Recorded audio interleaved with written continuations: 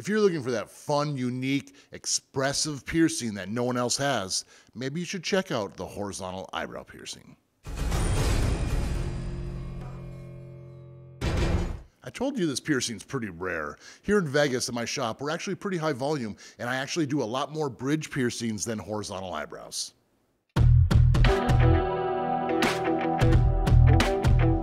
Now with this piercing, it is a surface piercing, and you're gonna wanna use a surface bar, which looks similar to one of these up here.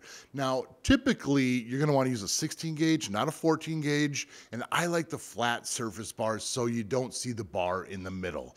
As you can see up here, there's round surface bars and flat ones. The flat ones are just a lower profile. Some other piercers will actually use a curved barbell, and it can work on this one. I just feel that the rejection rate does get a little bit higher and it's a little bit more prone to problems. Now, the other thing I like about the surface bar is the gems would be more forward facing. If you use a curved barbell and you put gems on the end, they kind of face outward, not directly forward. So that's why I like the surface bars.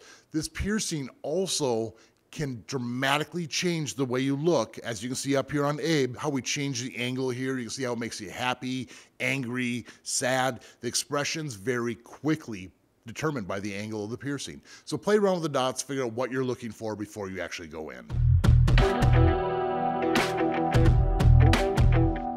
As far as surface piercings go, this one heals a little bit faster and better than most. Between this and the nape, it's a tough call which one heals better. But this one's generally softer tissue, and one of the bigger problems that people have with surface piercings is things being hit. Hopefully you're not getting hit in the face too often.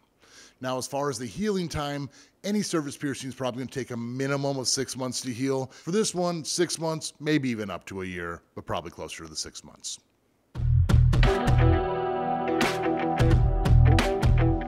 With it being a rare piercing, we really don't know how this feels, do we? There's only one way to find out. Check out the painometer.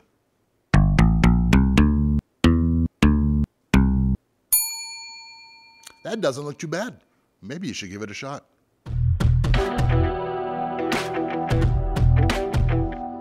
This piercing is pretty fun because you can change the beads out fairly easily compared to most other surface piercings. Think about it, the back of your neck or on your wrist, they're tough to change, but this one you can stand in front of the mirror and you can actually change those beads out. Now, it is a temperamental piercing like most surface piercings, so I don't suggest changing it out a lot, but you do have a lot of options. You could add bigger gems, bead clusters. The options are pretty awesome. It's not very painful. It heals better than most surface piercings, and it's rare. So what do you think of this piercing? Should we try to make this one the most popular piercing out there? It sure would be fun. Let me know in the comments below. Now, if you like my video, make sure you give me a like, subscribe, share this, and of course, keep putting holes in your body. We'll see you all in the next video.